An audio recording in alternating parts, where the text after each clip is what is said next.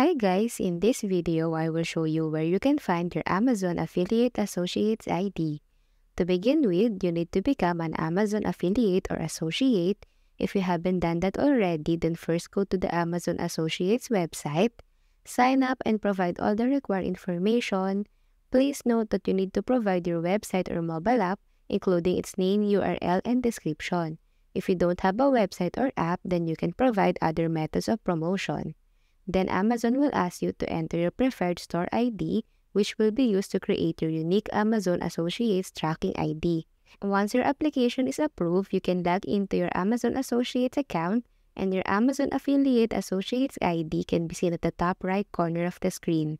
If you are having difficulties regarding your Affiliate Associate ID, then I highly suggest to contact Amazon customer support directly. Comment down below if you have any other questions and I will do my best to help you. Like, comment, share, and subscribe for more how-to videos.